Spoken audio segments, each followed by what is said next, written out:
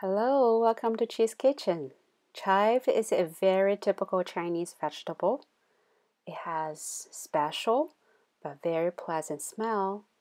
Whenever I have it in my fridge, I like to make it into chive and pork bun.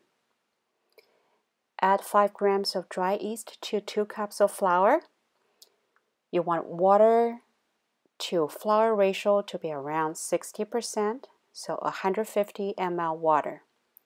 Add the water into the flour, mix them up, and then start kneading them for 3 minutes. At the end, you'll get a rather smooth dough.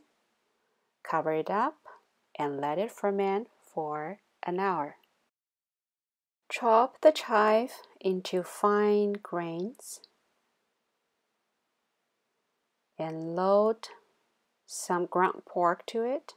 Add 1 teaspoon of salt, some soy sauce, sesame oil, never forget that, and oyster sauce, 1 teaspoon, some sugar, about 1 teaspoon as well,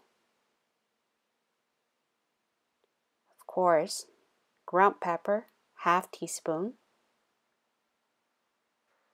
and some dark soy sauce, so the filling color will look nice. Mix the fillings. It can take up to 5 minutes to get it done. Only stop mixing when you see a consistent texture.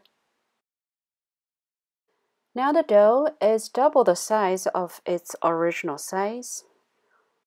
Let's press gently to degas the dough.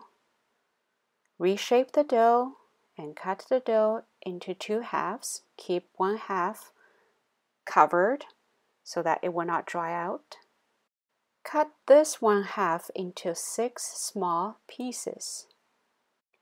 Take 1 piece, round it up in your palms, and press it.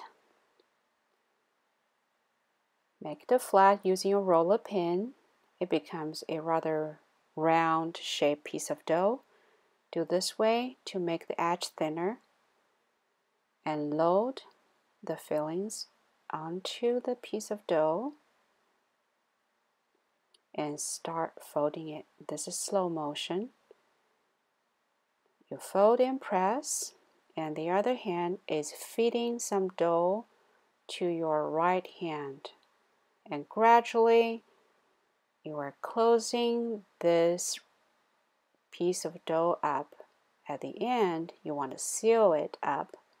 Squeeze it so the juice inside the bun will not come out. With hard work, you get 12 buns. It's time to fry them. Load the bun onto a non-stick pan. This pan is about 10 inches in diameter. Cook them for 5 minutes at medium heat.